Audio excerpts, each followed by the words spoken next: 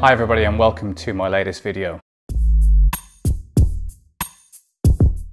Within this crazy news cycle that we're faced with, this chaotic, negative, constant barrage of information that is neither purposeful or soulful, how do you maintain positivity? How do you maintain your sanity? And how do you maintain being in the present moment? It's a challenge. If you read the workings of Marcus Aurelius, or if you read into the Eastern beliefs, whether it's within Buddhism or Hinduism, that we can't waste time being concerned or worrying about things that we can neither influence nor control. Because those type of issues are ones that you will never be able to resolve. So really what we're going to talk about today is just how do you differentiate between what you can influence and control, and then how do you block out information that is not serving you, that is creating negativity and a disproportionate amount of unhappiness in your life.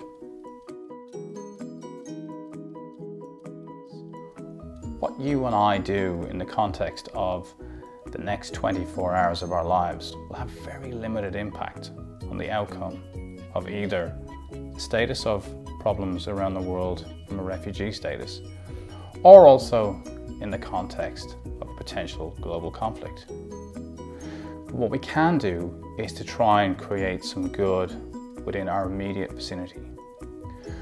Because if we as individuals can step up and create some good in the context of how we live our lives, and then that good can be passed on, and ultimately we create a healthier, happier community. So if you're struggling with the negativity in the world right now, it's important not to allow that to play into your own mind. If you're already struggling with stress or anxiety, this narrative on top of the one that you already have will create even more difficulties for you.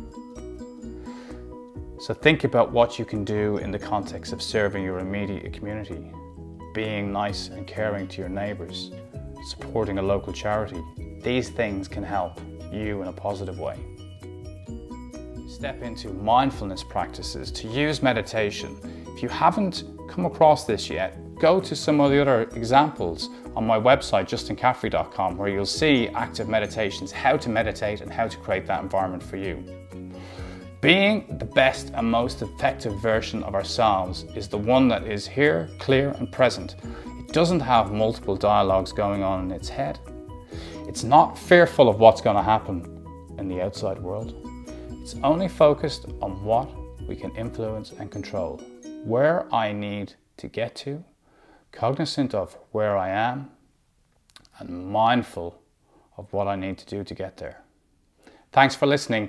Please remember to check out the rest of my content on justincaffrey.com, where you'll find all of my YouTube videos, my blogs and other information that I upload for free to try and help people within my tribe, within my community.